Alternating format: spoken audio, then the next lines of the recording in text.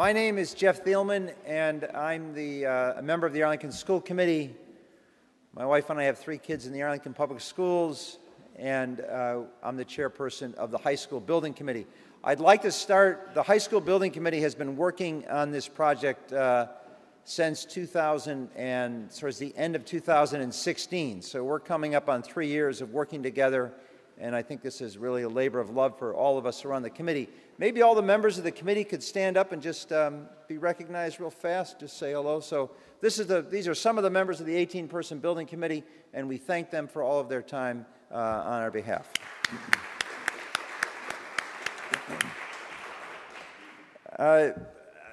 Ted Peluso, member of town meeting, pointed out to me there was a recent survey done by, isn't coming up now, but by a group called Wallet Hub that ranked Arlington's educational system among small cities and towns in America, smaller cities, I guess, right, as 6th in the nation.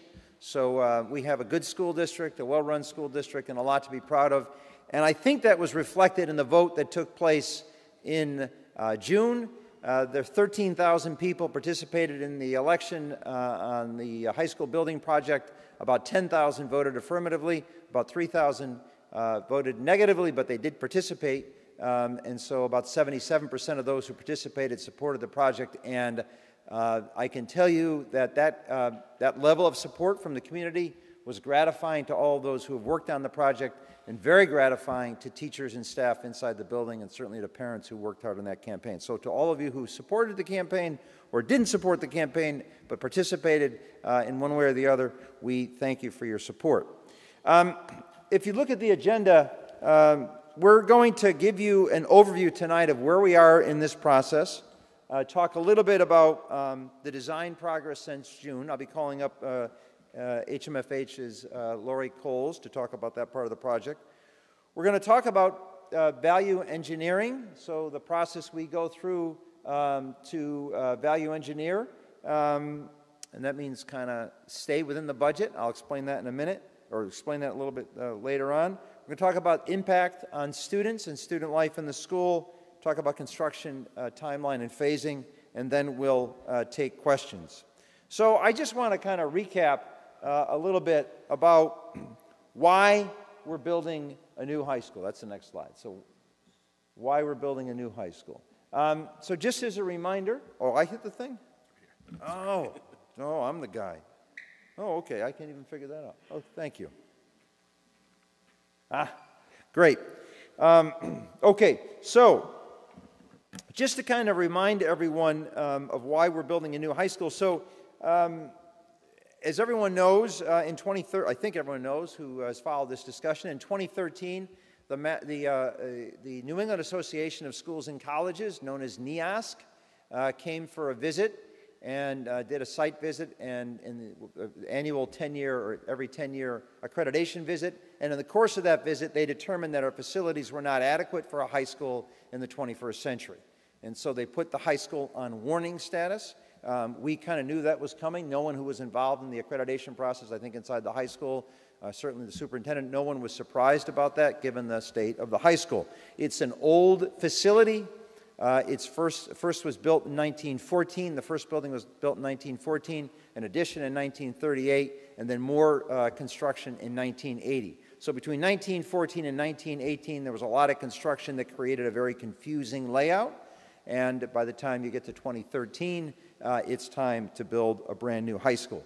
In addition, we are facing in the town of Arlington growing enrollment.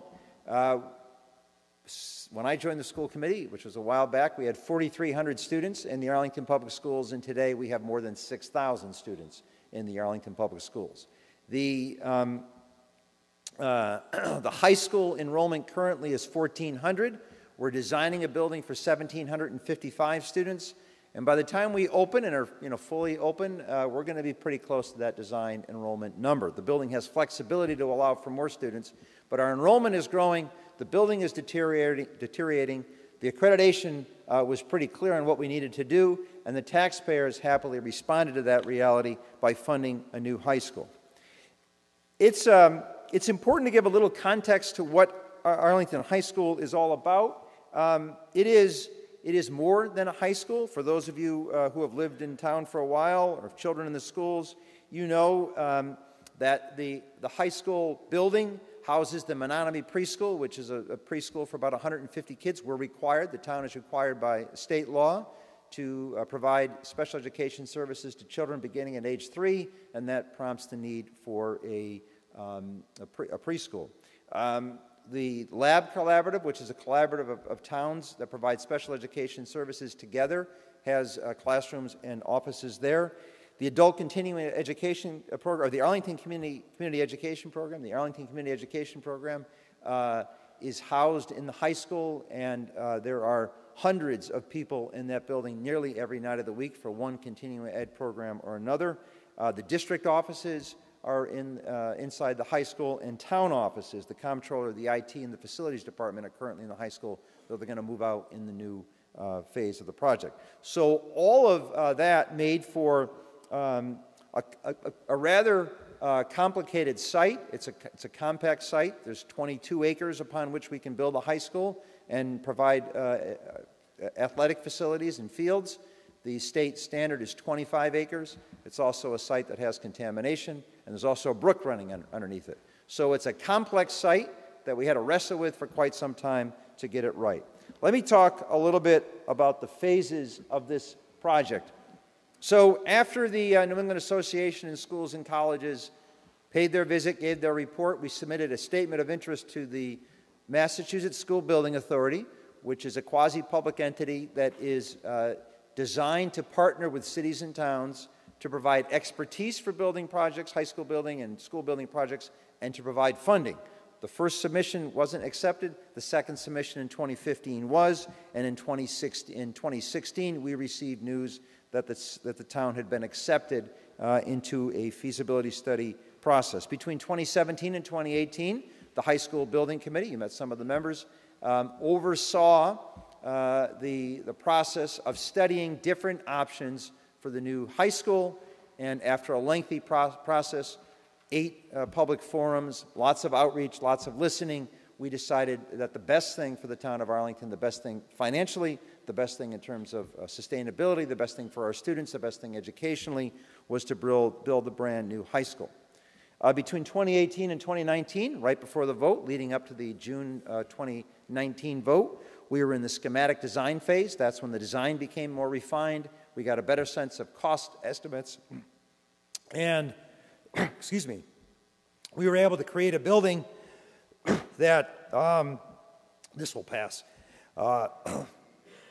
that's going to cost $290.8 million.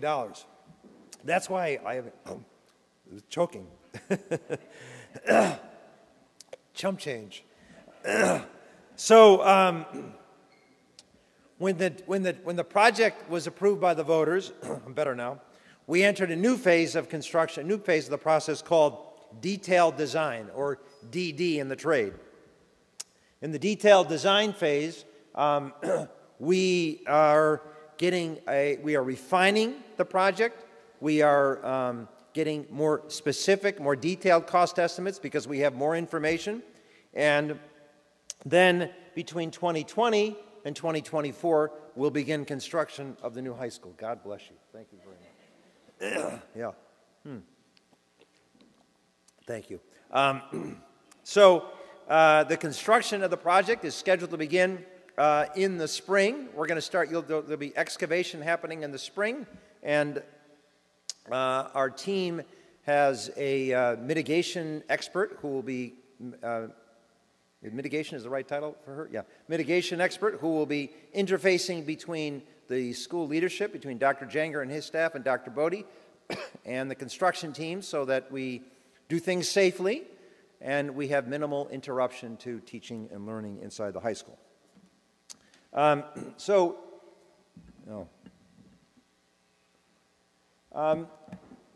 In the detailed design phase process, we hired Consigli Construction. You're going to meet the team today.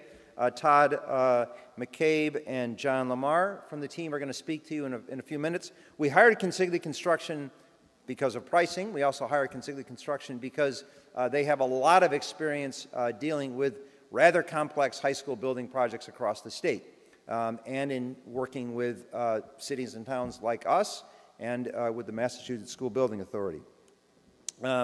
We are in the process of design development as we speak. We are putting things out to bid, and we are starting to get, we will get soon, we'll get estimates back from the people that we're putting bids out to, and we're going to get a more specific and a more detailed understanding of the specific costs of the project. And I'll talk about costs in a few minutes. But now I want to call up, Lori Coles, our architect from HMFH, who's going to talk to you about the design of the project, and then talk a little bit about the progress we made in design over the course of the summer.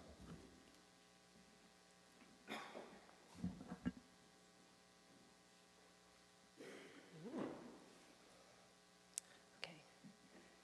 Good evening, everyone. Thanks for joining us tonight. I'm going to start a little high level, but just to give a picture of where we got to in a few brief slides, and then show you the really pretty pictures, which is the fun part, to really show you how the design is shaping up and how the spaces will feel on the inside. So this diagram is called a partie. I know it's a little bit of architect speak, but a partie is just the very simple core of how is this building going to be put together. And so the idea behind it is that we have a central spine, and we have 4 wings off of it. The first wing here is called STEAM, which is Science, Technology, Engineering, Art, and Math classrooms. Then there's the Humanities wing, which covers all the other classrooms. We have Performing Arts, which is your auditorium and drama and music and band classrooms. And then the Athletics wing, which is your gymnasium, locker rooms, and so on. So we took a long time to come across this diagram and really realize with the educators that this is what works. And it is just a diagram, but you will see in the coming images that it's been fleshed out, and the project really is coming together. Make sure I can. And so this is a look at it just zoomed up from the sky, looking down on it. This is Mass Ave, and you can see the 4 wings. What else is being shown on here, just for reference for everybody, is this dashed outline, which is your existing school building. So again, just to give you a feel for where it is on the site. But it's showing one of the main things that we worked hard on was, instead of putting, a school unto itself, this is a school within the green. So we've been very fortunate to have the beautiful front green and 2 going to be very highly programmed and used courtyard spaces, and then all of the fields and the rest of the site. So that's really the idea of this building, is that it's really embracing all the open space around it, and really there's very few rooms that you're not getting natural light in the school building. Oops, I keep hitting the wrong side. So this is the overall site plan, and hopefully you all will be able to stick around. We have 2 models of 2 different scales of the overall site in the back of the room here today. And in here, again, we have Mass Ave along the edge, and the text here, if you can't read it, I'll go over it, is really hitting the highlight of where things are on the site. So again, the school building, the front green. This is Schuler Court. Schuler Court will connect with a 2-way drive over to Millbrook and to Mill Street. We have the outdoor courtyard here, which is called an amphitheater, a second courtyard here, which is really, we're calling the learning courtyard or classroom courtyard. And we have parking that happens both to the west and to the east along the drives. We also have parking. We'll have slightly more parking on site than what we have now. And we have the existing stadium will stay in place. We are reconfiguring the current sports fields. To the west will be a new softball field with an overlay of a football field. And to the west will be a new baseball field with an overlay of a soccer field. And so we will be strengthening that partie through the site. So what this means is, there's a real connection through the building from Mass Ave all the way to the sports fields. And that connection is really providing two main entrances for the school building. You'll see this in some of the diagrams coming forward. And it really shows up very well in the large model that's in the back of the building, which is of this center spine and how it connects through the site. This is a close-up of the front green.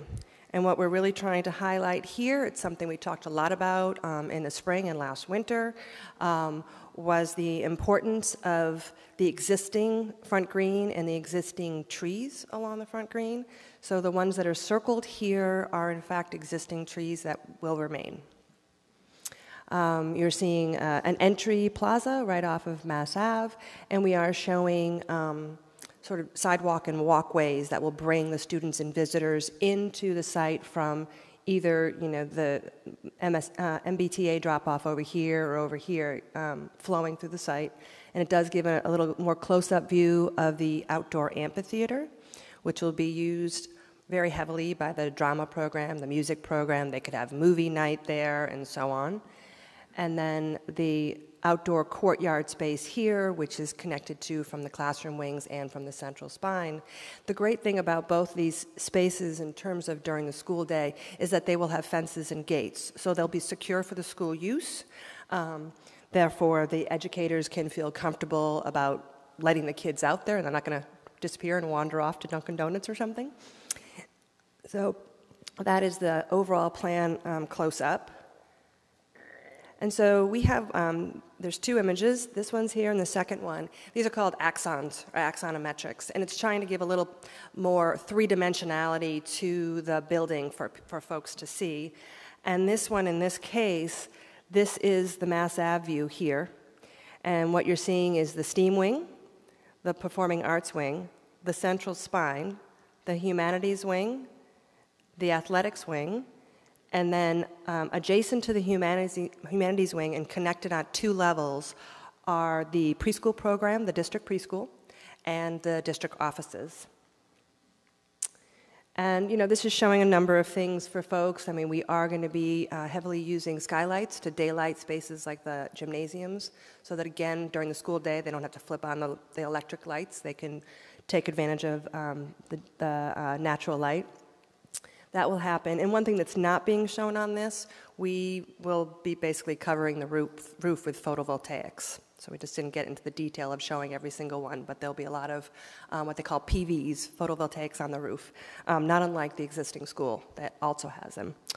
And this next view here is sort of taken from the other side in the other corner. So this would be the field side, the drop-off and entry. This is the humanities wing, the district preschool on the first two floors and the district offices, and then the gymnasiums here.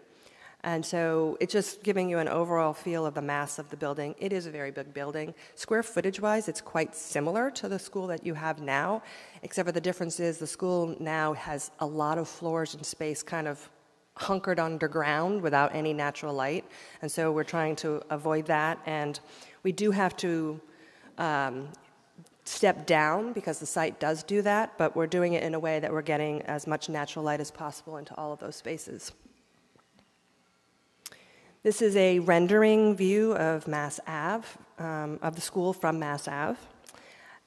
So the center entry point here, the Performing Arts wing, which includes the auditorium and other music spaces, the four-story classroom wing, which will include, again, the sciences, the arts, and the math classrooms. One thing to point out, if you all recall, we are designing a 900-seat auditorium. Again, same number of seats that you have now in the school auditorium, but it will be a larger, more aptly sized space in terms of meeting code requirements and accessible seats and all the things that we need. This is a close-up of the main entry showing the colonnade covered entryway into the school. We're also looking at site benches and other ways to sort of let people wait for their pickup and things like that. This is a view of the field entry. We're all trying to break the habit of referring to this as the back of the building. and it's hard for everybody. But in truth, when all is said and done, this entry will be used as much as the other entry for ease of drop-off, access to the fields, where the parking is, and you will see in the diagram that we'll show how much it really connects right into the center of the building. So it's not like a back door at all.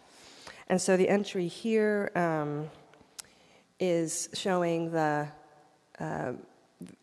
5-story wing of the humanities, and then the lower, it's 2 floors for the athletics building. Of course, the gymnasiums are large, so it looks more like 3 floors. And then the center point here where entry. And then this is just a little snippet of showing the more scaled down entry for the preschool. And so we're looking at sort of a theme of bringing nature in, and trees and greenery and things like that, to sort of engage the younger population there. And what you're seeing here is a lot of different graphic techniques and ways of doing things. Some things are hand-drawn, there are different computer techniques. Again, people respond to things differently, so it's just a different way of showing it. But this is a view of the, of the courtyard for the amphitheater. And so it's 3-sided. This will actually help with acoustics and create the space. Our theater consultant is in the room if you have any really specific questions. But as an outdoor space, it will be really lovely for people to use. The school has lots of ideas of how they're going to use this space in terms of jazz night and movie night and so on. So we are creating a stage or a plinth, and it's a very shallow slope. It's not going to be steep like you would see inside the building. It's just more shallow, but it'll give the opportunity for, you could have tables and chairs out here. I mean, we've had lots of ideas about how fun it will be to program this space in the future. And this one is the other courtyard, which is, again, more of the learning courtyard, the classroom space. You're sort of seeing the 3 sides of it. So again, it is protected and enclosed in that way. It has doors and connections directly to the spine.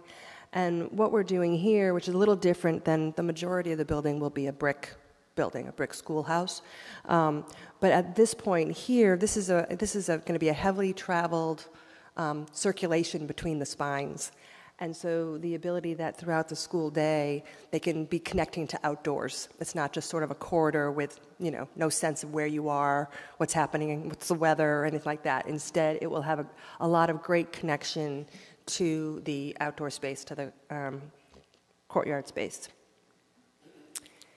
So this is this big section, which if you were here last fall and last winter, we had a version of this, and this is the same but just evolving as time has gone on. So what happens here is this is the Mass Ave entry, this is the field side entry, and this is all one contiguous space. So when I walk in here, I'm going to be able to see out to the fields. And when I walk in here, I'm going to be able to look up and see towards the Mass Ave entry. And so the real idea of this is orientation. If as a visitor you come into the building, you always know where you are. You'll be able to spot where's the auditorium, where's the main gymnasium, and the spaces you might need to get to. Again, hopefully you'll have a chance to look at the model, which is at the back of the room, which is of this space. And you'll be able to go at eye level and look right into the space here. And so one of the more connective aspects of this is what we're calling a forum stair, or forum seating. And there's some views of that coming later, but the idea of it, it's not just a flight of stairs, it actually is seat stairs as well. So kids can sit there, they can have their lunch, small groups can meet. We're also planning on having a screen hanging off of this, so again, they could watch movies, or if there's too many people in the performance and you want to telecast it, you can watch it over there. So it really brings all of the big shared spaces together in this space here. So we have some interior views, interior perspectives that have been rendered just to give a sense of the scale, the feel of the space, some materiality.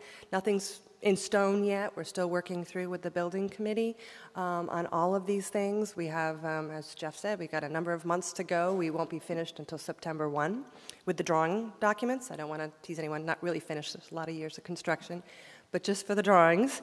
So this would be the entry side from Mass Ave. So if you come into Mass Ave, you will be in that central spine. You will see the auditorium. You can look up and see where the Library Learning Commons is. And again, it's just a very welcoming, open, daylit space. And this is one of the two views we have of the auditorium. So unlike your current auditorium, which, as I said, it is the same number of seats, we are actually going to have a balcony. So the lower level, which you'll see in a moment, is essentially all accessible. It's a very low slope. And then we're able to have a balcony that will wrap on three sides, sort of like arms, which is going to provide a lot of flexibility for what they can do there. They could have, somebody playing certain instruments up in those spaces. It just gives a lot of flexibility to the educators for how they want to use the space. And the second view here is coming from that main level. So this would be as if you just walked in off the lobby that we just showed you and came into the space and entered from behind here. And I think you can get a sense of sort of how gradual the slope is before you would get to the stage. So back out to the main lobby. When you're here, you've just sort of passed the auditorium and you're looking out there would be straight to the fields. And we have a couple things I want to point out here. One, on the left-hand side, we are repurposing and reusing the stone pieces at the front of Fusco. And if you don't know what Fusco is the building on the left if you're on Mass Ave looking at the school. And so the stone entryway and the pilasters that are there, we have sort of sized this wall to be able to accommodate that. And then on the right side here is a life skills cafe. It'll be used by the school for programming. And then the great thing about it is it can be a spill out during the day in terms of lunch. Maybe lunch offerings would happen there. And also for intermission or between sports or theater events and things like that, the school is, again, brainstorming all the great things that they can do with this space. So now we've reached sort of the spot where you can look down and you can see, this is one view of the forum seating. So there's stairs and then there's seating. And so the seating is seat height. It's maybe 3 steps worth on each one of these. But there's railings on either side, and this is a regular stair, but then it's just expanded to have seating opportunity, gathering opportunity. And then it spills out to the cafeteria below. And then this is a second view of that. This would be looking back at it from the field side. Up there is the lobby and Mass Ave and the Life Skills Cafe. You also can see from this view, this is the glass wall that would connect you to that courtyard. Whoops, I keep hitting the wrong button. Okay. And then another point out here is you're seeing light here. In that classroom courtyard, we actually have a lower courtyard that spills out from the cafeteria. And it's going to be very similar to the space that you have now at the high school and that connection. So in nice weather, kids can be outside eating lunch. And just 3 more. This is an example of one of the gathering spaces in the academic wings. And so nowadays, instead of just having a long, narrow corridor with doors off it and no windows to see what's going on and no sense of what's at the end of the corridor, we really don't design schools like that. Instead, we treat the corridor as an opportunity to gather and to use that space and have it be more welcoming and not feel like an endless circulation. As it is, our corridors are not particularly long, but even still, on all of them, we have what we refer to as a breakout space, or in this case, we're calling it the commons. And in that, what you're seeing here is a very large light well. And so what it's doing is it's bringing natural light from the roof to all of those floors. So all 4 floors will have natural light in the center of the building. And then we're taking it a step further and providing just a low sort of counter height seating, again, so I'm a kid, I've got a backpack, I put it down for a minute, I talk with my friend. It's just another way of using the space. But what happens is all of the classrooms on either side of it have windows into the space. So a teacher can send 4 kids out there to work on a project. And they can be feeling very autonomous and grown up, but yet there's a lot of adult eyes on them to see what's going on. So it's just a way to give different spaces for kids to learn and to work together. This probably needs no introduction. This is a gymnasium. This essentially is the larger of the gymnasium spaces. It will replace what's currently called the red gym. It is larger than the current red gym. In total, this is 16,000 square feet. And we have bleacher seating on both sides. This one's pulled out in the image, this one's not, for a total of about 2,000 seats. And I think I mentioned earlier, we will have skylights along here, so there will be a lot of natural light in the space. But we know not to make natural light that blinds the basketball player or anything, but it's just a more diffuse light in the room. And then this is the last image of the library learning commons, which is, again, very central. It's right in the central spine. It's above that main lobby space when you come in. So that makes it central both in plan and in elevation to be connected to from all of the floors of the classrooms, wings, and bring everyone right to the heart of the school. You know, it is a sort of 2-story volume space, and this is allowing us to get a lot of natural light into the room, because even though it's centrally located, it will have a lot of natural light. And I think I'm going to finish there. Thank you. Who's next?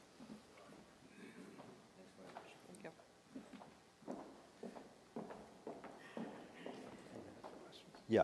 So I think we're going to stop here, and actually, Laura, I think you have to stand up here. Sorry. So we're going to take about 10 minutes to just ask questions. Stop here and take questions about the design while we're on this topic, while it's fresh in people's mind. Sorry about that. Okay. Oh, we got to do the microphones? Yeah, They're out there. Yes. So there's some microphones if anyone has any questions. I'll just let you call on people. Yeah. One of my questions was, is there any plan for an indoor track or a track around a space where students can run? I'm sorry. Oh, wait, sitting down. Sorry. I just always, it's hard to answer a question when I can't see the face I'm answering it to.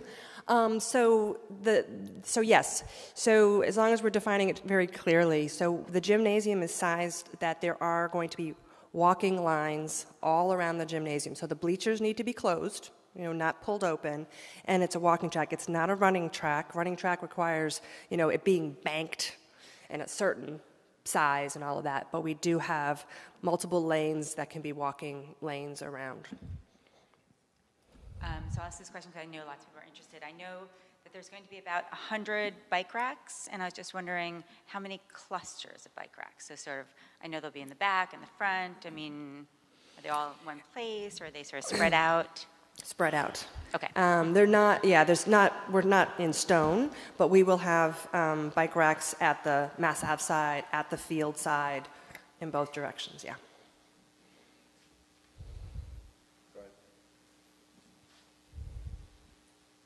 Yes, town meeting member John Leonard, Precinct 17. As long as we're talking about design of the facade of the structure, I've placed some pictures on the wall over here of the present exterior, the back of the school that exists right now.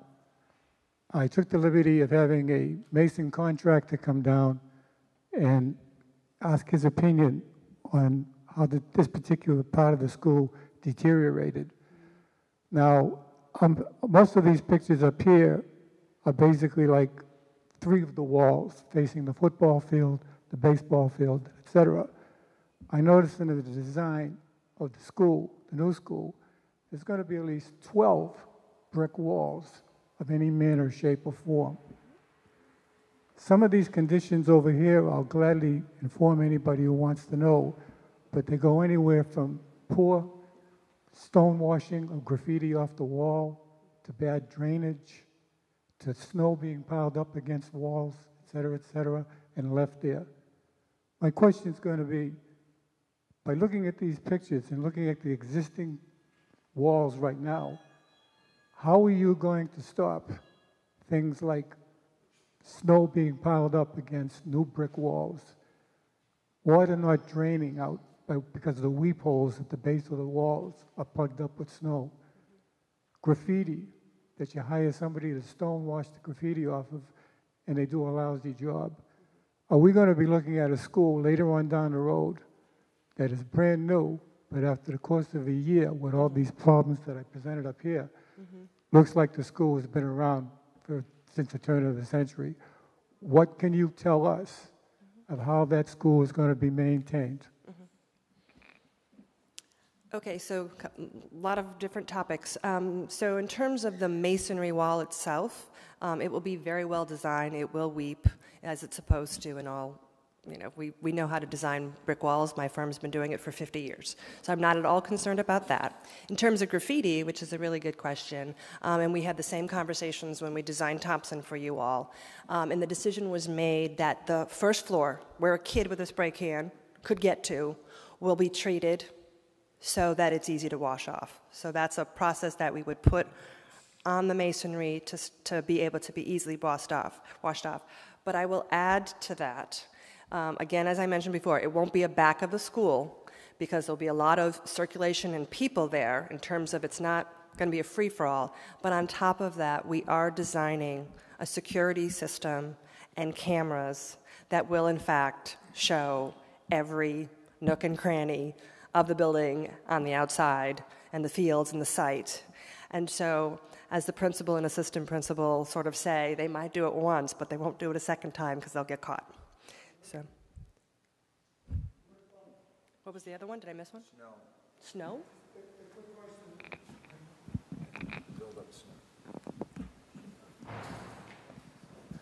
The quick question that I had was, if snow caused damage over here by being let sit there, in other words, we can't expect the plows to go right up against the building. You're going to have 12 walls at the new high school.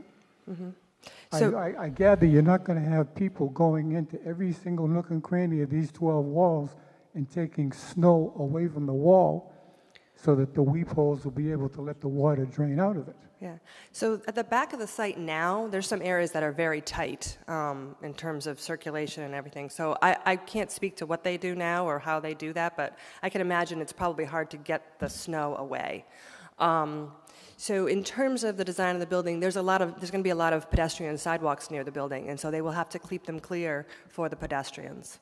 So the facilities guys are already delving into the length and asking us exactly how many linear feet of sidewalk they're going to have to clear. So a lot of that is what will be along the perimeter of the building, so they'll have to keep them clear. Do you think it would be a drainage issue? Do we have a drainage issue now in the back of the building? Is that what's causing the... Well, I think the drainage part is he's referring to on the actual facade of the building and how it's designed and that the water's not coming out and it's deteriorating. That's the drainage, but then he's referring to that if you do, I mean, it's like anything, right? So you all know the story at home. Make sure you're not building up snow where there's an exhaust vent. I mean, it's the same idea as that. You shouldn't let it pile up and stay there. So you may. So it's hard to make the current architect talk about how badly designed the current building is because she hasn't looked at that. But the current building, that back of the building, is significantly under-engineered and under-constructed. It floods back there on a regular basis because of drainage issues. The wall comes straight down to the road, so when you're talking about snowplows, there is no place to push that snow off. And so none of those design issues are likely to be issues in the new building because they're dealing with all of those issues. I could go on for hours about how badly constructed the current building is.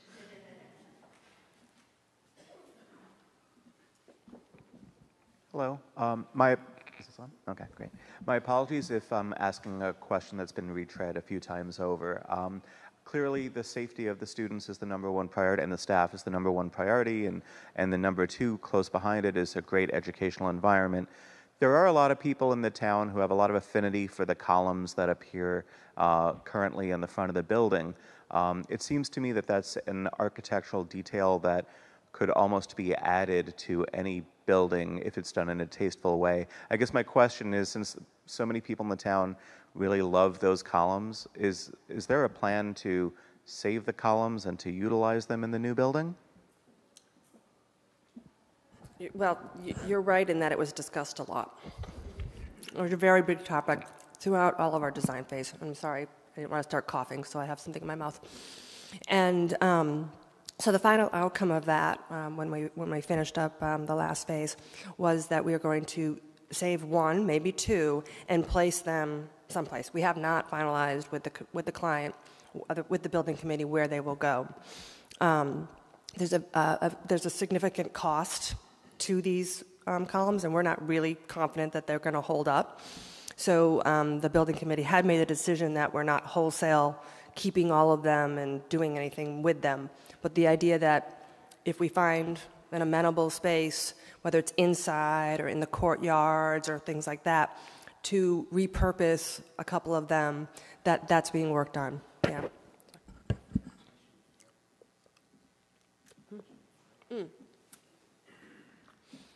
Adam's reminding me. So another aspect that we've thought a lot about is on the view that I was showing of the courtyard that has the glass, the interior courtyard, but it has that wall of glass.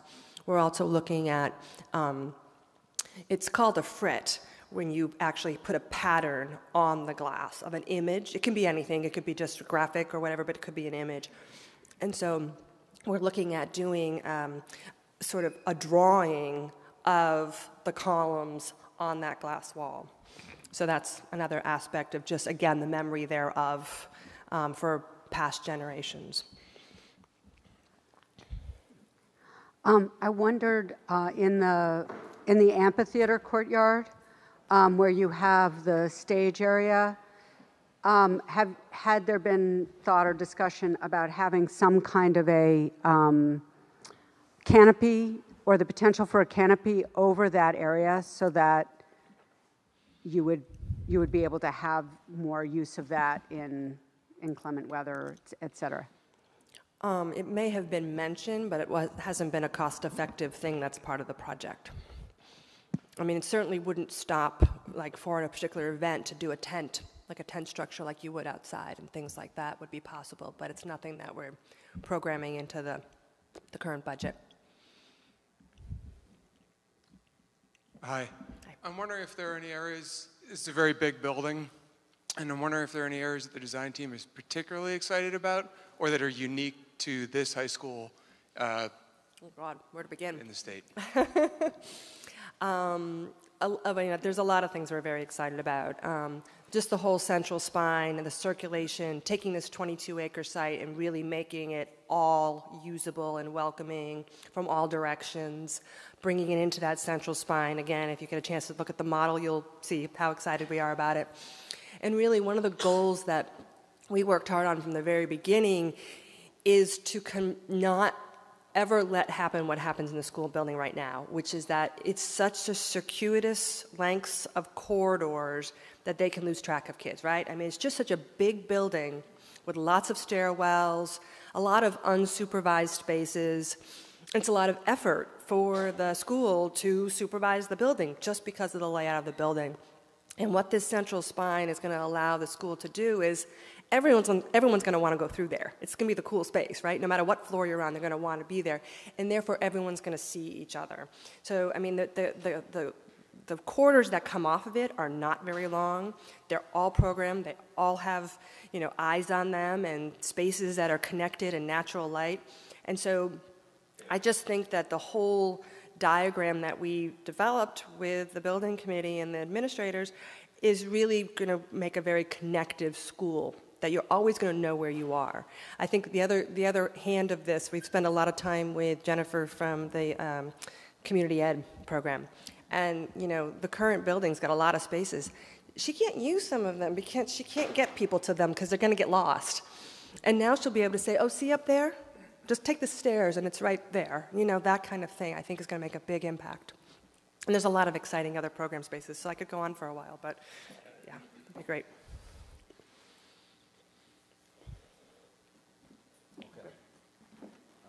Thanks, Toby.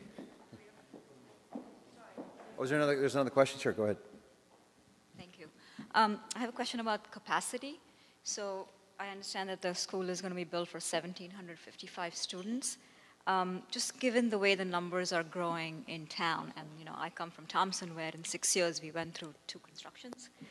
So I'm wondering what is the capacity for growth? Because this is going to take 5 years to grow. By then, will we have reached that number? Yeah. Yes, the school department is very cognizant of that. I think, as you know, if you are familiar with Thompson, it is a negotiation with the state funding agency to what that number capacity is. But in truth, they calculate it based on 23 students per classroom. So there's a lot of leeway there that you could be 24, 25. The number per classroom inherently will allow for growth. That's not like formulated in the way MSBA, the state funding agency, Mass School Building Authority calculates it. So I think for that reason, there's a lot of movement.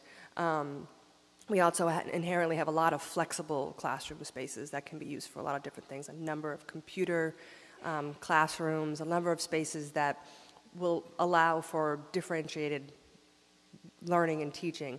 We have, talking about one of the interesting spaces, we have what's in short called the D-Lab, which is the Debate and Discourse Lab. And that's going to allow, 3 classrooms worth of kids could be in there. There's a lot of different spaces that they can do different things. So, I think the athletic spaces we have more than right-sized. Performing arts are more than right-sized. The cafeteria, the interesting thing about the cafeteria, because there's so many spaces that the kids could be in, they don't have to just be in the cafeteria space. They can spill outside. They can spill up a floor. They can be on those forum stairs. They could be out in the courtyard. I think, again, the administration sees that there's a lot of elbow room even for that lunchtime period, which usually is a crunch. When you grow, if the room can't grow for lunch, you're in trouble.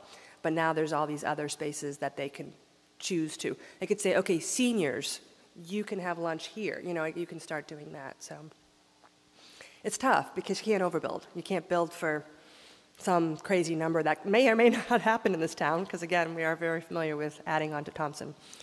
But that's our plan. Thanks. Okay.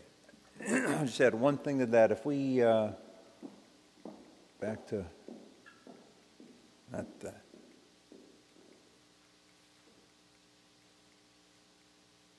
So if you're looking at the building, I guess on this side, right? So if, do I have it right? Yeah. Yeah, so if we had to, if we got to a point like we did with the Thompson and the Hardy, first of all, to do an addition would require a vote of the town. There would be a school enrollment task force that would meet and talk about this, and it would be a very public process with lots of dialogue. And it would take place several years from now, 5, 6, 7, 8 years from now. But there is space on the right side in front of the preschool. So if you look at the right side, we could put in additional classrooms, 3 per floor, or how many? Yeah. So we could put in 15 classrooms if we had to. Basically here. Yeah, oh, right there, yeah. At the end of the steam wing. So not unlike what we planned for in Thompson, just never expected to have to do in 3 years. But it is planned for to have an expansion there. And the plus of expanding at this wing is you could be getting sciences and general ed classrooms so that it gives you both spaces and it's all sort of contiguous with other spaces. We're very hopeful that will be the problem of another generation of town leaders. Okay. So, hang on. Okay, so I want to talk a little bit, it's up to me, I guess, to talk a little bit about value engineering. So, we're engaging right now in a process that we, meaning the Arlington High School Building Committee, is engaging in a process to prepare for value engineering. And basically, value engineering is the process of ensuring that our project and our budget align. The voters have given us about $575 per square foot, a $290.8 million building, and with about $30 million of contingencies in that budget, about 12%, and the building committee's responsibility is to make sure that the project cost and the project itself align. We can't go above that amount. To get ready for our first value engineering discussion, which is going to take place in over 2 meetings, we hope we can get it done in 2 meetings, which is November 18th and 19th, Monday the 18th and Tuesday the 19th. The public is welcome to come. We have a number of subcommittees, a sustainability subcommittee, an exteriors subcommittee, an interiors subcommittee, a field subcommittee, a memorials subcommittee, and I'm probably missing some. But those subcommittees are meeting now, and they're going through an exercise of ranking different reductions that we could make in the project in order to be aligned with the cost of the project. So we're engaged in that process. You'll probably start to hear about it once we get a cost estimate back, which will happen in a few weeks. Our subcommittees are preparing for that discussion, and on the 18th and the 19th, before we submit a plan to the state, we will go through a process of value engineering. We are required by the contract that we signed, by the contract that the town manager and the superintendent signed with the Massachusetts School Building Authority to do value engineering or cost analysis on a regular basis all the way up until the end of the project, 2024. So it's something you're going to hear about. There'll be discussions that'll take place, and we want to make sure that you're aware of that. So, Consigli, I'm going to introduce the team from Consigli, Todd McCabe and John Lamar. Did I get that right? The reason, as I said earlier in the discussion, we went through a process, an open bidding process, in which several of the large, well-known construction firms in the Commonwealth of Massachusetts bid on this project. And then we had a subcommittee, a selection subcommittee that included members of the building committee, members of the town with experience in this sort of thing, reviewing the presentations, listening to the presentations, and then that subcommittee selected Consigli. And we selected Consigli because they have a lot of expertise in K-12 educational projects. They've worked on a lot of complex projects on compact sites like we have in Arlington. They've been doing this for a long time, and they have experience in innovative phasing approach, meaning experience in designing or implementing a project like ours in phases while students are in the building. And that was extremely important to us. So I'm going to call these gentlemen up to talk a little bit about the work they're going to do. You press this to go down. That goes down. Okay. All right. Good evening, everybody. As Jeff said, my name is Todd McCabe. I'm a project executive with Consigli Construction. John Lamar behind me is our senior project manager, who is going to be really in charge of the day-to-day once we move into construction, and is working with me right now in the pre-construction phase, really the planning phase. As Jeff has described, the design development into early enabling and pre-construction. We're the rookies on the team. We joined the team about 3 months ago, and been working with the architect, HMFH, with Skanska, the OPM, in the town, getting up to speed, really learning what they've been working on for the past year or so. And now we are in this DD estimate phase right now, which is really putting numbers to the designs that you've seen up on the screen here. So hopefully we'll have some good information in the next month here, several weeks. I did want to just give a quick description of who we are. Jeff talked a little bit about it as to why the town of Arlington chose Consigli. We are the second largest CM in Massachusetts, construction manager, that is, and we do a significant amount of K-12 construction, whether it's renovations, new construction, or a combination of both, which this really ends up being. A couple that I would like to highlight is just down the road here at the Winchester High School that John was our senior project manager on, working with Skanska as the OPM. And then John also worked on the City of Methuen occupied renovation at their high school as well. And then we're just completing the town of Stoughton High School currently. And all very successful projects, ones that we think lend well to the challenges that we see and that we'll encounter and that we'll plan for here in Arlington. Someone mentioned safety of our students and our staff and townspeople as being the most important, and I'd agree. So how do we build this wonderful building, this wonderful new building in 3 or 4 different phases around not only the occupied school, but the occupied tight project site? Although it's a large land mass, you'll see, we'll get into the logistics planning of it all in a few moments here with some level of detail. As it's early in our process, but we're starting to plan that out.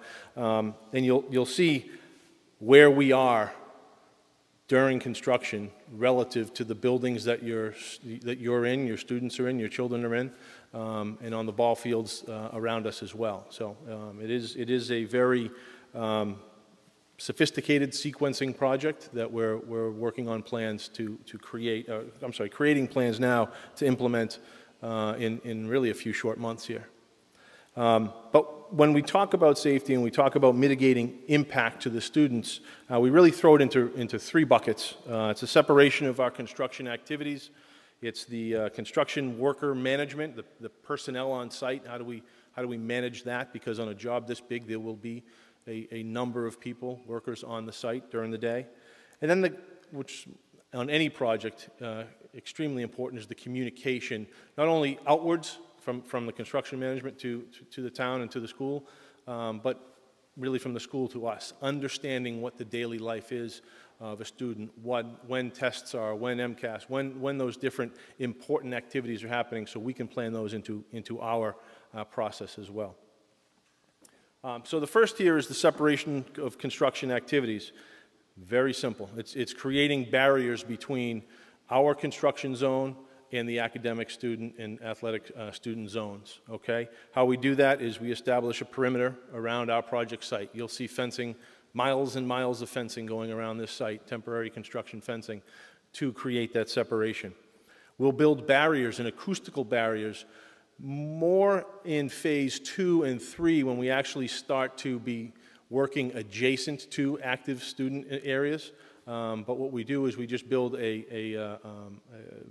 call it a demising wall or a barrier wall that allows the daily academic activities to happen on this side and for us to be building on this side. And in some cases, when we do have the real estate, we like to create a buffer zone, which might be a 5 to 10 foot area on the opposite side of an active construction wall. And we'll get into that phasing as we move in a little bit deeper into the project. When we do build walls and we are working adjacent to student and staff areas, we're always testing air, the quality of the air. We're doing noise tests daily to understand what the construction activities sound like on the other side of the wall. We know what they are over here. What do they sound like in the student and staff areas, and making sure that we're working within the criteria that are established. And if we're not, then we shut down and we have to figure out how to perform that work in those acceptable levels. Signage is going to be key. There's going to be a lot going on, and people are going to be curious as to what's going on. So part of the separation is making sure that the students and staff know where to be and where not to be, and signage is a big part of that. And we'll work with the school to find those locations, the optimal locations, to communicate that and to create wayfinding for people around the school. And then this last piece is strategically performing off-hours work. We can't do everything off hours, but there are elements of the work that we may want to because it's too disruptive for the students during the academic day, and we'll work with the school to figure out when the best time is to do that. When I say time, periods during the construction schedule to perform strategic off-hours work. Our second bucket here is the construction worker management. This is how we manage our personnel on site.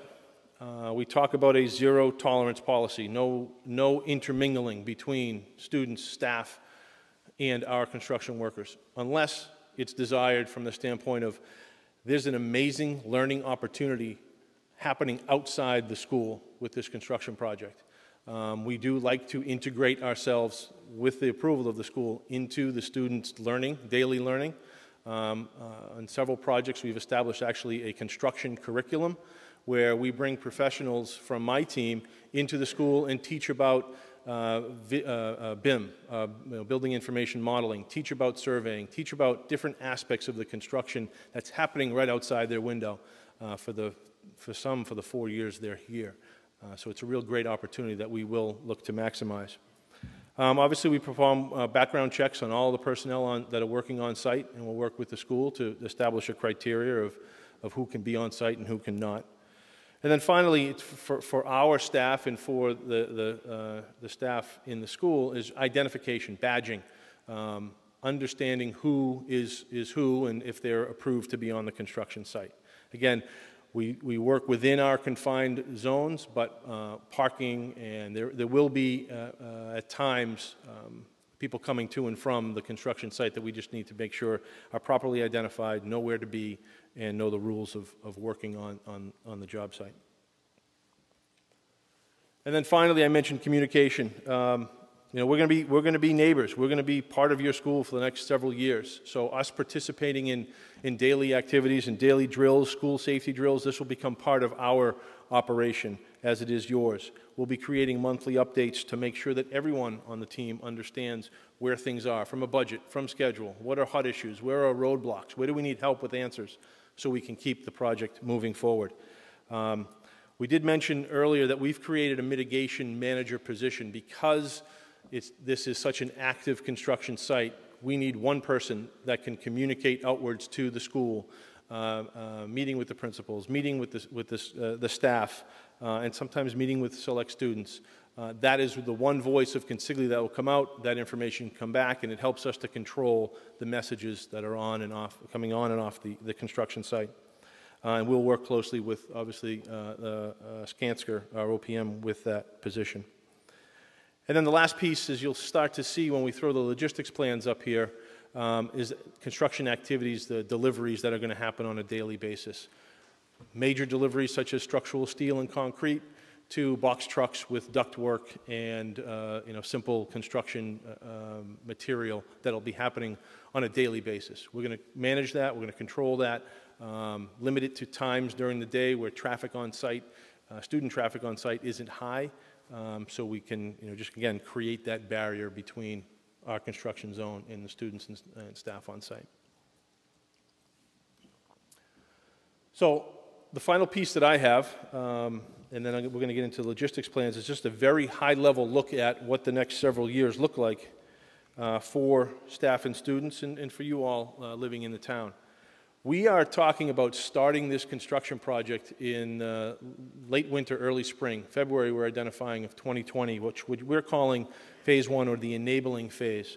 John's going to get into the details, but as you can see here, and I think that's on a handout in the back of the room, our enabling phase is geothermal wells, and it's relocating existing utilities out in that front grass area adjacent to Mass Ave, where phase one of the new building is going to be built after we relocate those utilities. Okay, so between the existing school and Mass Ave, that grass area there.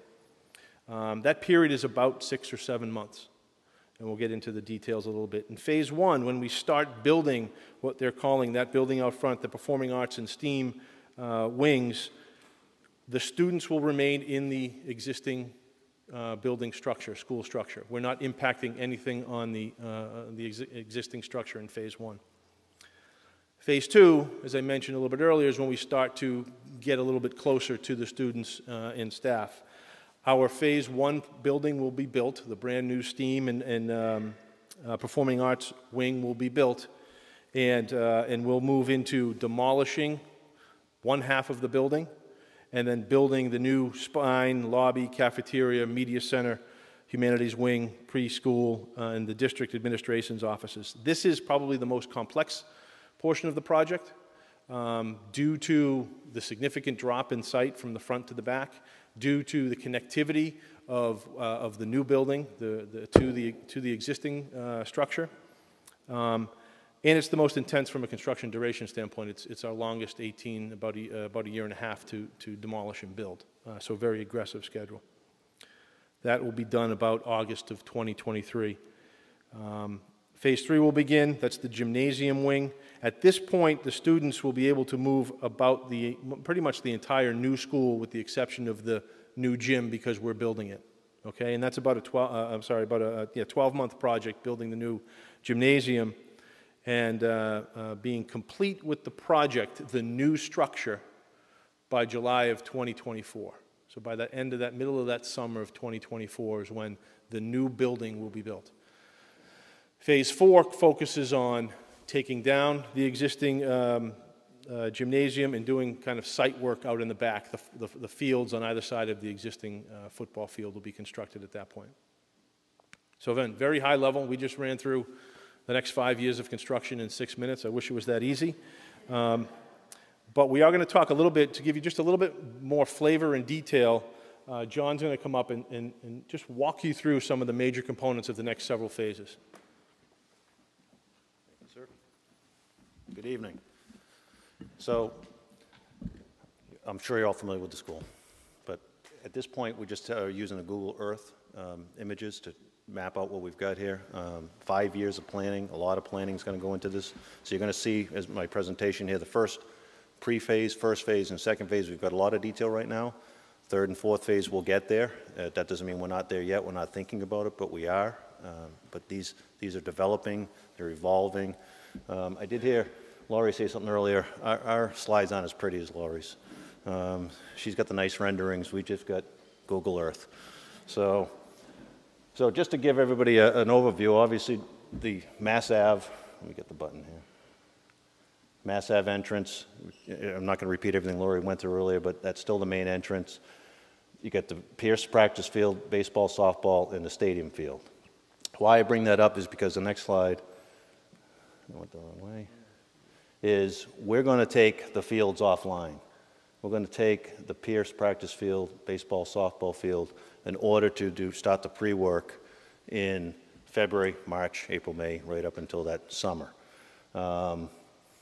The reason for that is, as Todd touched on, is that there's a large underground existing storm line that runs through here that we've got to bring down here, skirt past that area that we talked about for the future addition, and get that to where the drop-off is down into that area there.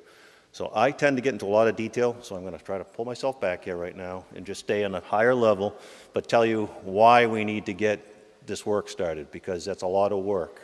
And for us to be able to start the construction on or about July, that has to be moved. All these utilities have to be moved.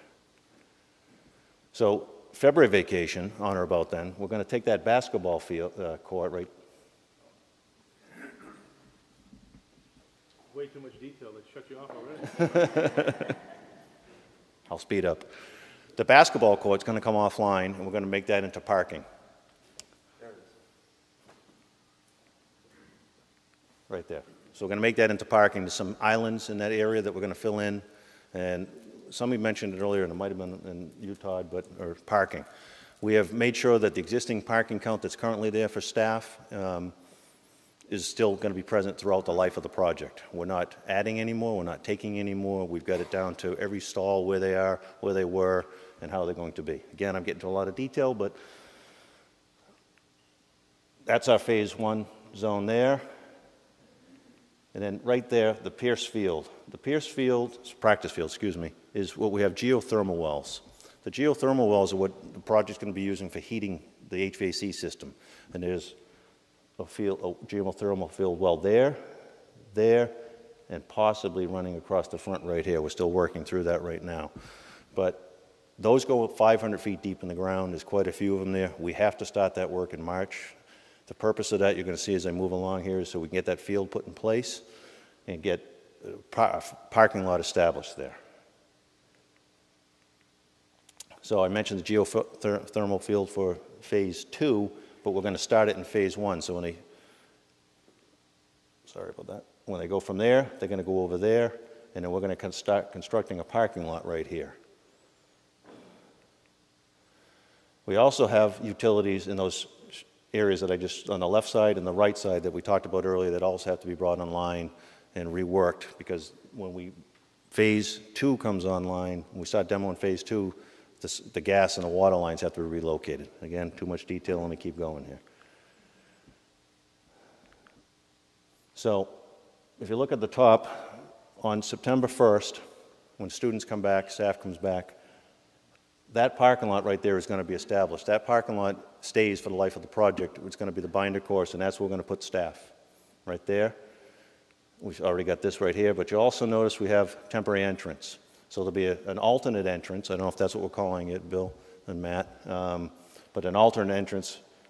Students can still come down Millbrook, circle back here, get in there. Students can still come here, and I'm going to talk to you in a second about how they're going to get into the main entrance there. So this is phase 1. It's already started, but students are back in school, and it goes until, for better explanation, January 1st of 2021. Sorry. I already talked about everything, didn't I? Okay. So here's just a zoomed in image so everybody get a better look at how it's working here. This is the drop off, and this is how staff and students will be getting around. So Todd had touched about that earlier. That's where we'll have temporary fencing, if need be lit walkways to make sure it's not a dark spot so students can get back and forth as well as parents and staff. So phase 2, it's not common, but it's not uncommon. We've got this project completing phase 1 at Christmas time, New Year's. Typically they're summer. So when they end summer, we're bringing the furniture in, getting that building all ready to go for when September or Labor Day starts. So a little unique situation here. So that's going to be all hands on deck for us helping and working with the school to get into that phase 1 with all the new furnishings and all that material. When they come back on January 1st, we start the phase 2 demo. I just highlighted right there as well. We also have additional parking there. Again, I touched on the parking, that we're constantly making sure we get the parking count. We're constantly adding more parking. So now we've secured the site. We start the demolition. And then Todd had mentioned earlier that this is the first time we are right up against the occupied school, tearing down the existing school, and we're literally, right? Existing, new, and we're right in the middle there. So that's where all of that items that Todd had talked about, the temporary walls, the noise control, sound control, dust control, all of that is being implemented pretty much at this point right here. Again, you still got the temporary entrance. I am going to stop for 1 second before I leave this slide, because at January, no, I apologize, I missed the Palmerton. The swing space for the Palmerton School, the kindergarten, I apologize, the kindergarten downstairs, that is going to be fitted out from January of 2020 to August of 2020. So when those students come back, they will now not be coming back to the school, they will be going to the Palmerton. The reason why, I'm not sure why that was thought through, but I know selfishly, it's this area right in here, there's a lot going on. I apologize, I've got to go back a slide.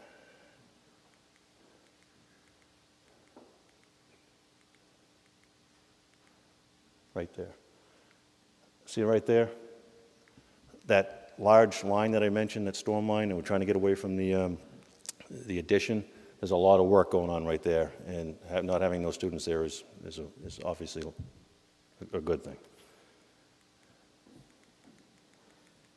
So, phase 2, can I get there?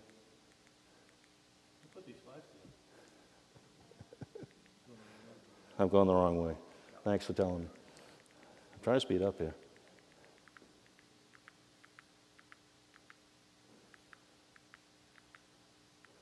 Okay, so we talked about phase 2. Todd talked about the duration. It's going to be a turnover in the summertime, so again, we mentioned that's a good thing. How we turn that back over. There's your temporary entrance still that's maintained through the project. You got your parking lot over at the Pierce Field. But we're also going to be establishing the Millbrook parking lot in that phase. So towards the end of that summer, June, July, August, we'll be creating the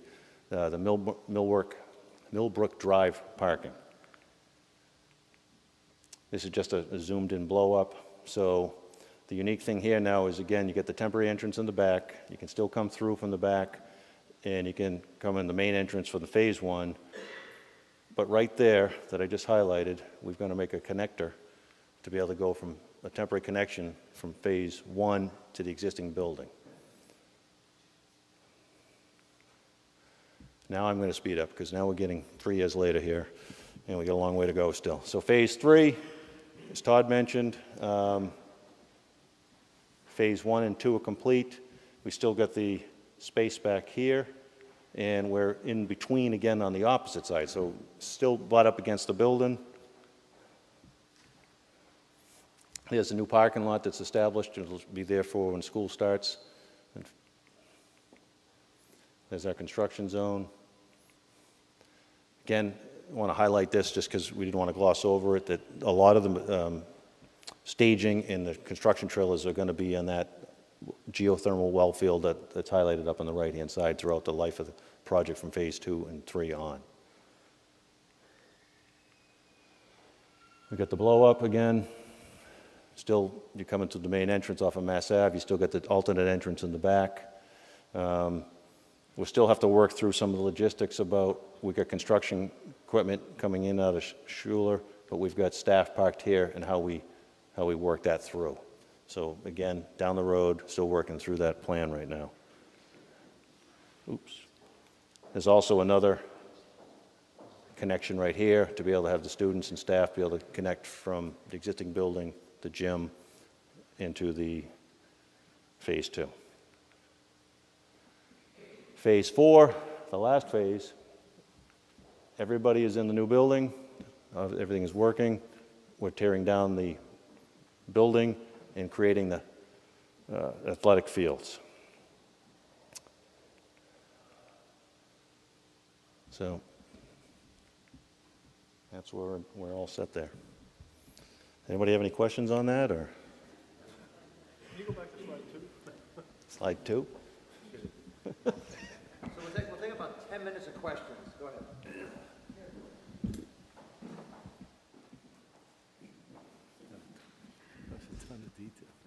You talked about a mitigation program for the students. How about for the neighbors? Like when Carney built the building by Schuler and Mass Ave, we got inundated with rats. Or do you have any rat mitigation program? And Yep. secondly, how about noise mitigation for the neighbors across the street and in our neighborhood on the other side of Mass Ave, both daytime and at night when you're bringing in stuff for staging?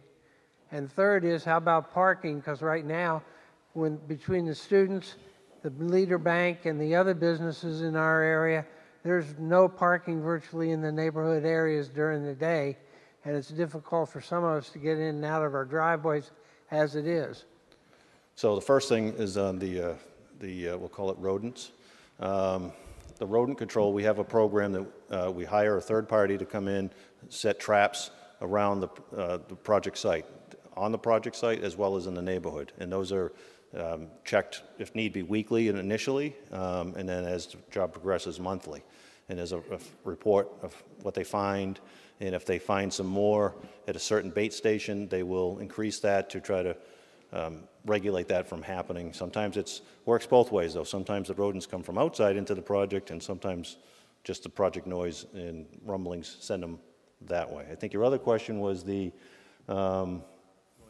noise. Typically, like any town, we have ordinances that we're only alerting certain decibels of noise that can be created. So what we'll do before we start construction, we'll do a baseline, a seismic and a noise out on Mass Ave. We have found a lot of times that the public bus, the MBTA buses actually create more noise and or in some cases vibration than the construction equipment. But so we'll establish a baseline, and then what we do is we have protocol and procedure. That mitigation manager we mentioned earlier, one of that responsibilities is to check these readings to make sure that we're not spiking, and if we are spiking, how do we address it? What was it? Or is it an isolated situation? And if it's an isolated situation, we then get creative. There is going to be pile driving. So there are some noisy and vibrating type activities that are going to be occurring here. Not going to mince any words with that we've got to address that, but we think we do it up front to establish a baseline. There's also, we've worked with Skanska on other projects, the perimeter houses and businesses can have a survey done with a third party of the existing structure to see what shape it's in, document it, so then if something does happen or should happen, it's all there for everybody's protection.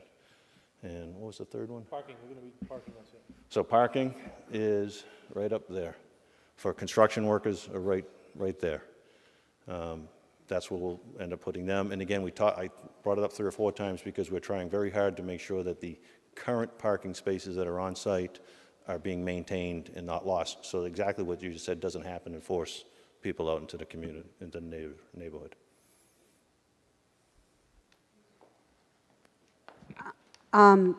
Two short things. One is to follow up on the rat issue. I'm hoping there won't be poison used. We've had issues with, we have a lot of red-tailed hawks, other animals. Had a poisoned rat on my street this week that a hawk almost got, and my neighbor luckily got it away from the hawk before the hawk got poisoned too. But so I'm sure there are guidelines about that. Yes, we'll be working with that third-party consultant to make sure that that's not what we're doing. Okay, the other question I had is about the impact on athletics, and I don't know if that's something that you can speak to, but what are the plans for how the athletics that normally take place on those fields will be handled? And I'm thinking particularly of track and field, which actually uses the baseball field for events that cannot be done anywhere else on the site. Yeah, we'll have Dr. Janger take out the principal. I mean, so the honest answer is it's going to be a disruption. We were surprised actually when we found that we were actually moving earlier on the spring, but we've already reached out to the Parks and Recs Committee and the scheduling in terms of youth athletics, looking at other fields that we can bring online for softball, because right now for us, we don't use our baseball field for our varsity athletics. We use that for JV, so they can use other fields on site, but our varsity softball field is here, so we're already working on a couple of sites where we would do varsity softball. For track and field, we're going to have to move people to various different sites and move more of our activities onto the Pierce practice field. And so our athletic director is working through that. We've had multiple meetings with that, and it's going to push and put more pressure out onto other fields in town. Yep. Correct. Right. I mean, the honest truth is you're right, and we're making plans to deal with that. Not all of them have been worked through, but it's absolutely going to have an impact.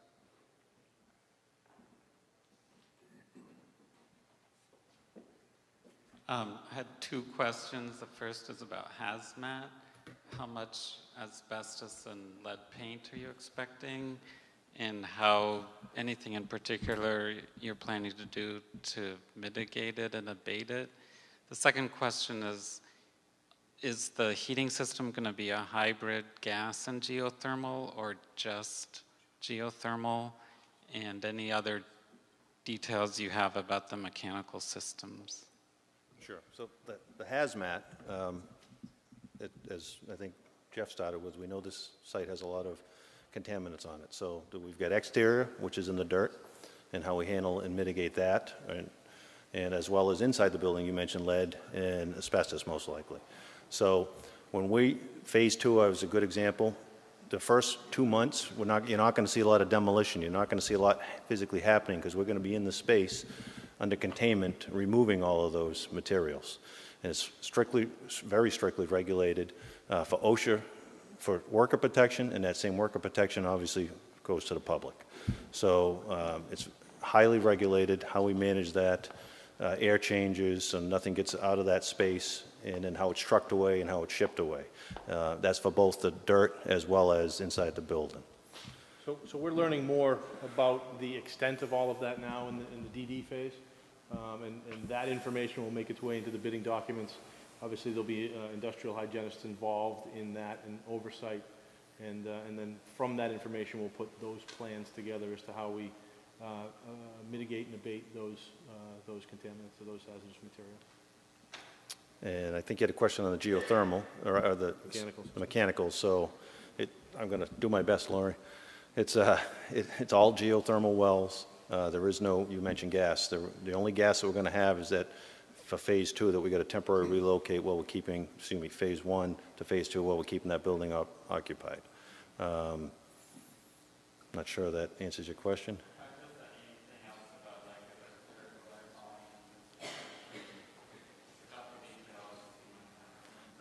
I'm not far enough into it yet.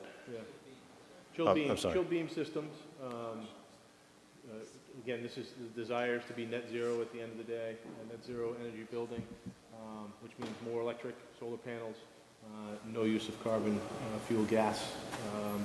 As John said, the only reason we have gas in the project is to keep phase 2, and when we're demolishing and building phase 2, is to keep phase 3, the existing equipment, up and running. And then once that goes, it'll go away.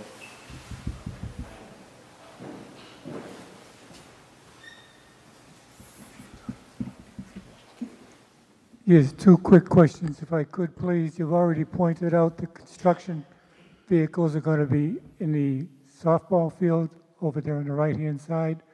Where are the workers' individual vehicles going to be? And second of all, we've always heard about many projects being done through the state, and things end up missing, like copper and stuff like that there. Will you be providing security 7/24 for 5 years on the job site, or is that taken care of by something else? So I can answer both quickly. The parking for all construction-related vehicles, including workers' vehicles, will be in this area here, up on the top right. And regarding security, site security, right now we don't have that as part of under our purview, 24/7 for the next 5 years. So we have our construction fence, we have our site security that we will perform during the day or during any active times when we're on site. We will illuminate areas when we're not here, but we do not have full service around the clock security details. And if need be, we can work with the town on what that requirement might be and how we could fulfill it.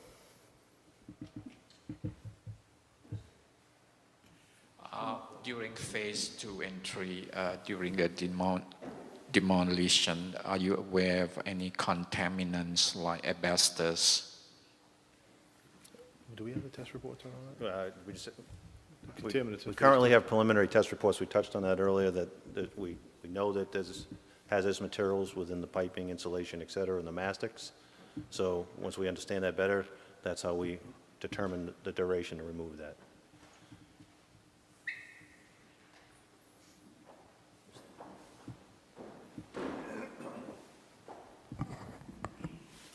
Generally, how successful are projects of this size in keeping on the time scale that you've laid out, knowing that you don't have a crystal ball? It's an aggressive schedule. The more we can find out regarding the unknowns, the unforeseens, those are the issues that really gum up a schedule. I'm doing a kitchen project at my house right now, and I didn't know about a lot of the existing electrical behind the wall that has now caused me to reroute a lot of that work. I didn't do a good job on my own pre-construction at my own house, but that is really the who's my OPM, exactly. I'm not going to say my wife. But Consigli has a very good track record of staying on schedule. I don't have a crystal ball. I can't tell you that, yes, it's going to be there, but we understand the requirements and the commitments that the town has, and we need to work constantly. We're updating schedules once a week during the duration of all the phases of the work. Obviously, we rely heavily on a large subcontractor workforce to make sure that they're providing the right number of people and the right material So we're policing that on a daily and weekly basis, updating that several times a month, and then communicating that out to our design and town partners. So we'll be watching it constantly. Our objective is to obviously meet those milestones. We have interim milestones along the way that we use as kind of markers to make sure that we are on track, and if not, then we're talking about recovery schedules and start to get strategic on maybe working overtime, maybe working Saturdays, and trying to solve those problems.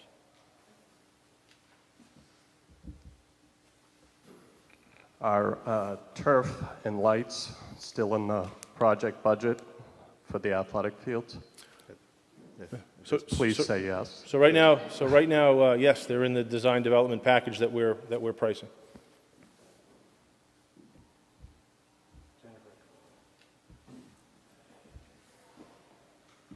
I was just wondering if there'd be a point of contact for either the community or parents who have questions, concerns, things that come up. Is there going to be a single sort of person that they can talk to, or a single email address, or some sort of point of contact? So typically the way it's set up is that the owner's project manager, Skanska, Jim Burrows here, would be that person, and the dialogue would go through Jim and then come to us if there are questions regarding construction related issues. So I would imagine we would have that same structure here. And there's the project email as well. Yes. That's former, obviously, with the building committee. Oh, sorry. Yes, the project email, building committee. So there's the two routes, and they would come through us, and they'd filter to the project team. We like to stay away from putting my superintendent's cell phone number on the side of a building because they get many calls. So, yes, so just to reiterate, there's on the website, you can go to, what is it, AHS? ahsbuilding.org, but there's an email address, and you just send your email. It goes to Skanska, the project management team. They try to answer it right away. If it requires more thought, conversation among members of the committee or the superintendent or the town manager, then that happens. And they try to get back fairly quickly. And we get a report every few weeks on all the correspondence that comes in. So I want to end. There's a chart. Is that chart in the back? It is. So there's a chart in the back. Pick it up. You can take a look at it, but you kind of read across, and it talks about what your child's going to experience inside the high school, or grandchild is going to experience inside the high school over the course of the project. If you have a child in third grade or younger, or a grandchild in third grade or younger, he or she will see a brand new school with everything done, we hope, by the time that that child walks into school, and then you can kind of take a look at what your child's going to experience. So we encourage you to stay in touch with us. Come to our meetings. Anytime you hear about anything, here we go again.